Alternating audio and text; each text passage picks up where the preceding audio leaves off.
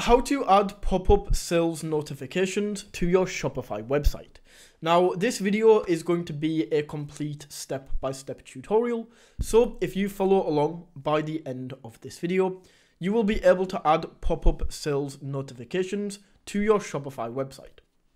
Okay, so to do this, the first thing that we need to do is go to the link in the description of this video. And if you go ahead and click on this, that will take you over to this website called Elfsight. Now, Elfsight is a software that will allow us to add in widgets and basically give us access to tools that we usually can't access with Shopify. And this includes adding in pop-up sales notifications. So what you want to do is you can get started for free. All you need to do is enter your email in right here, click on start, and then you can go ahead and sign up for your free account.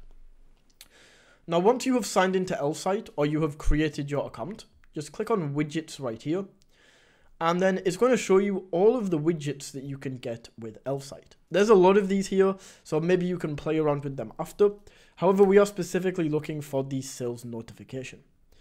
So if you type that in, you can go ahead and click on this right here. And then we can go down and see all of these different pop-up notifications in these different styles. So there's a lot of these that you can go ahead and choose from. As I said, I want a sales one, so I will go for this. So choose the one that best suits your store. And as I said, there's a lot of these.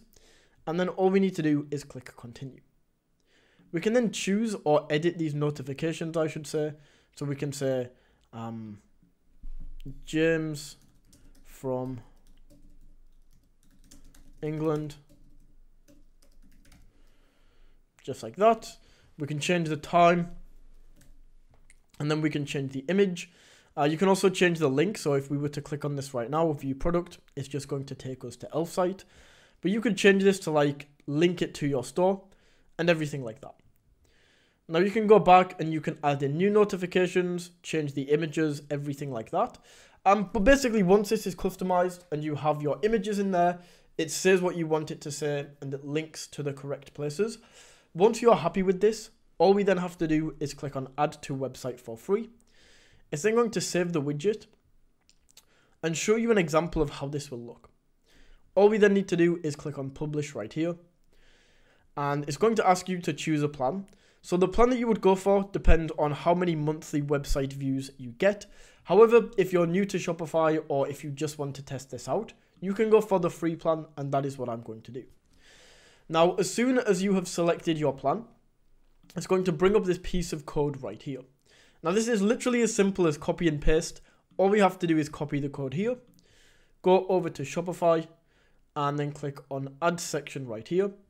From all of these options that open up, go to the custom liquid option, and then simply paste it into this box up here.